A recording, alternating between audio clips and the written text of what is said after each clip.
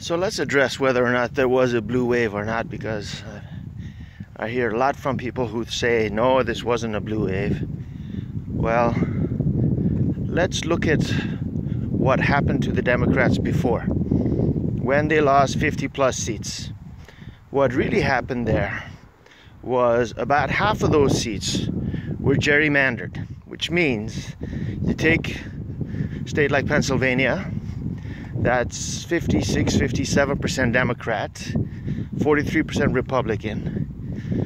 You then have the governor and the legislature of that state rewrite the gerrymandering laws so that 75% of the House representatives from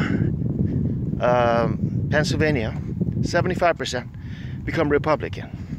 So that's how the Republicans got 50 plus seats in 2 elections.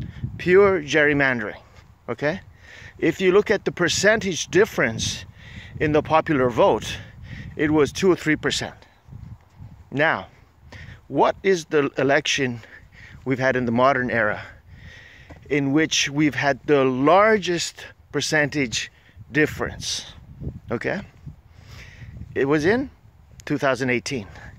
The Democrats got 6 million more votes nationwide than the Republicans.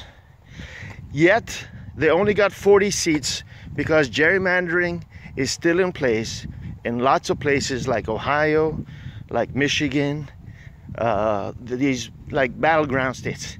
Gerrymandering doesn't really make an effect in states like Texas and California, because these states are overwhelmingly going in one direction, so it doesn't really make that much a difference. So this was an absolute blue wave. Now, the people who say it's not a blue wave point out to statements that were made by basically Democrat or progressive-leaning websites during the election. So what happened during the election itself? In the first hour, it looked like it was going to be really good for the Democrats. Hour 2, 3, and 4 looked like it was going to be really bad for the Democrats, because then what you saw happening is the governor and a senator race in Florida started going for the Republicans. So then Trump actually had a party. Yeah, he was sitting there. He was very excited when that was happening. What happened from hour 5 onwards was an absolute onslaught.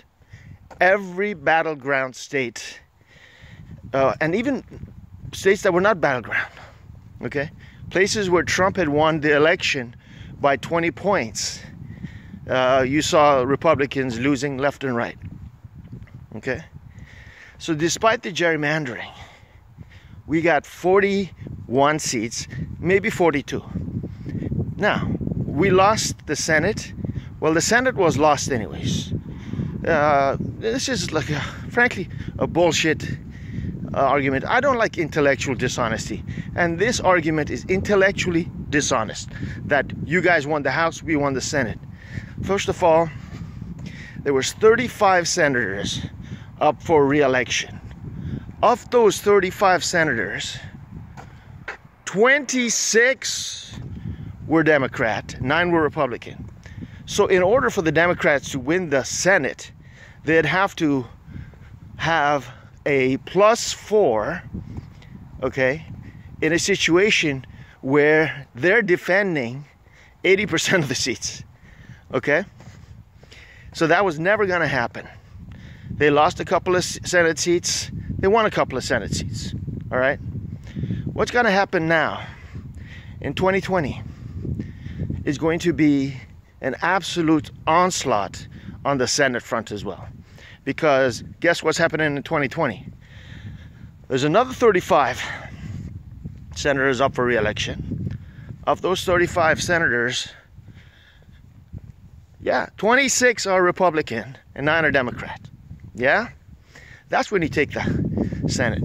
That's when people like Susan Collins and Murkowski and these, you know, pseudo moderate Republicans are gonna get wiped out. Okay, they're gonna get wiped out because they're dishonest and because the coattails of Trump, okay, lead to the toilet. Now, so we know for sure it was a blue wave, no doubt about it. All right, and the blue wave continues. So